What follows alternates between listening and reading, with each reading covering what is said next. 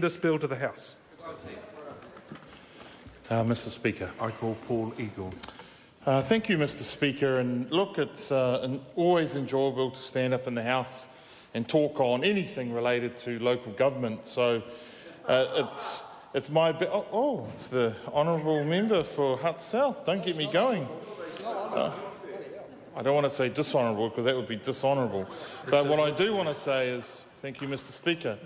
I do want to just acknowledge my colleagues on the Governance and Administration Committee.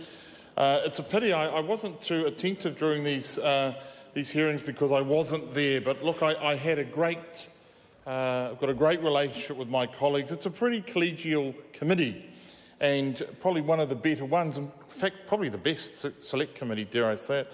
But we talk, we debate, but we get on and we look at the things that are important to local communities. And so I want to acknowledge the hard work that committee does.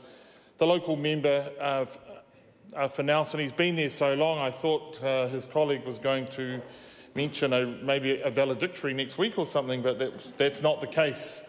But I do want to just acknowledge, I think His Worship, the Mayor is here from the mighty Tasman. Welcome to the capital city. And other officials who put this together. Look, I don't want to repeat what's been said.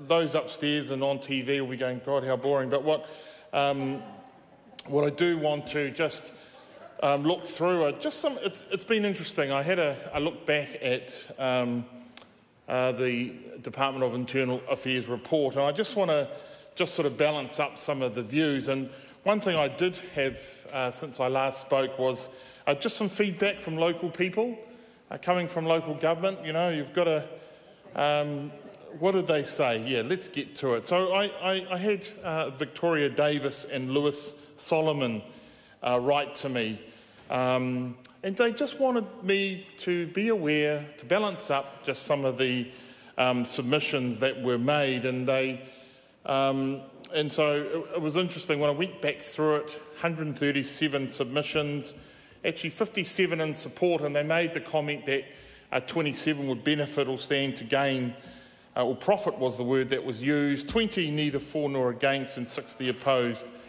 And Mr. Solomon, for example, a qualified electrical engineer of 25 years' experience at Nelson Pine, I guess what I'm really saying is that these people bring some concerns, some valid concerns to the table.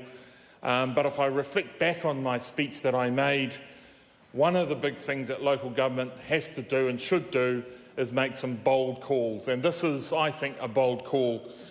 Infrastructure, those smaller districts and that sometimes find it a bit tough to get the dollars together to say we need to look at the unsexy stuff.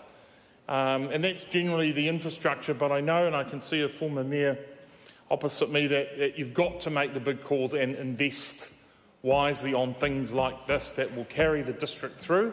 Maybe they'll amalgamate one day. Oh, God, I shouldn't mention that.